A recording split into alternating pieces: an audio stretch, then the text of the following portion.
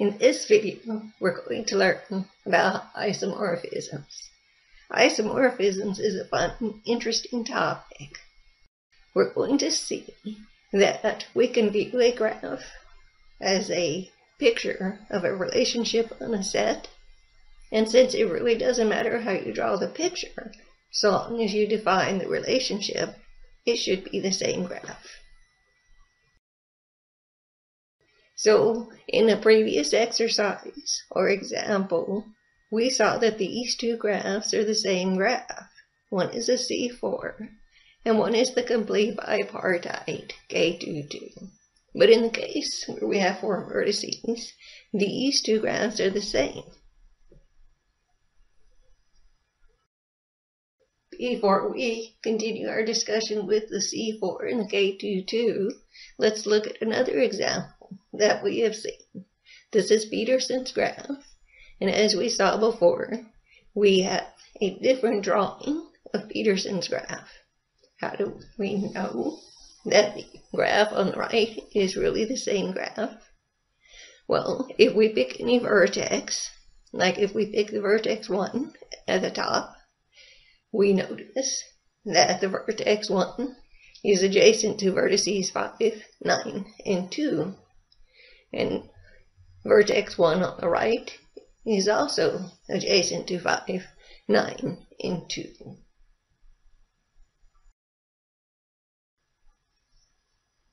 If we were to check every single vertex, all 10 of them, we would make the same observation. So in fact, if we skip to vertex 10, we see that vertex 10 on the left is adjacent to 6, 9, and 3. And vertex 10 on the right is also adjacent to 6, 9, and 3. So thinking about graphs, first we want to realize that a graph is not a geometric figure. This means we don't have angles. We don't have scaled proportions of edges. The only thing that a graph is a collection of points called vertices and connecting lines that we call edges. But really, a graph is a picture representation of a relationship on a set. The set is represented by the vertices, and 2 elements of the set are related if and only if the corresponding vertices are connected by an edge. So 2 elements are either related or not if the relationship is well defined. So 2 vertices are either connected or not according to the relationship. That's why it really doesn't matter how you draw it, so long as you preserve the relationships.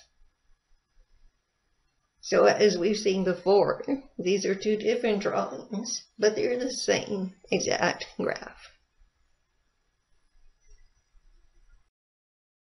So we return to the first example. Notice that we can trace out a cycle on the complete bipartite graph on the left. If we start at the top, we have the first edge on the top colored red. If we continue with the red coloring, now across on the diagonal we have our second red edge, and across the bottom the third, and then back to the top. So it's more obvious if we follow the tracing out using the red edges that the graph on the left is a cycle on 4 vertices, and of course the graph on the right is a cycle on 4 vertices, so they're the same graph. But based on our previous discussion, that means we should be able to label the vertices so that so that they have the same neighbors in both graphs. On the left, we can simply follow the tracing out of the cycle and label our vertices as we encounter them. And we see that this is a labeling that corresponds to the cycle on the right.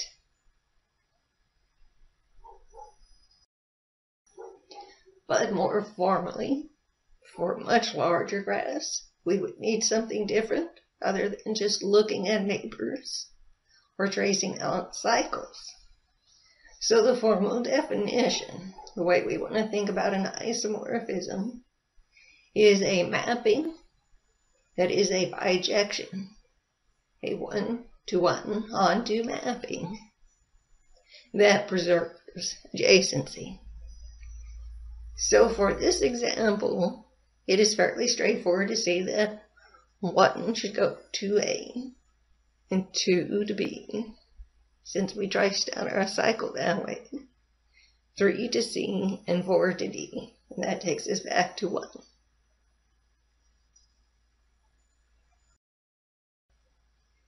But now that we have this mapping, what we want it to do is to preserve adjacencies. So for example, we have mapped 1 to A. That means that the neighbors of 1, which are 4 and 2, should map to the neighbors of A, which are B and D. And sure enough, 4 and 2 map to B and D.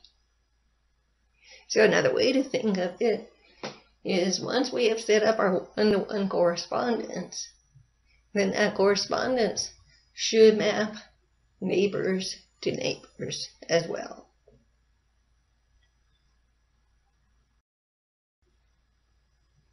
The formal way to define this is to say that it preserves adjacency. So our definition of an isomorphism is a bijection from the vertex set to the other vertex set that preserves adjacency, which means if U and V are adjacent in the original graph G, then their image under the bijection, f of U and f of V, should also be adjacent. And if U and V are not adjacent in G, then f of U and f of V should not be adjacent. So it's an if and only if relation.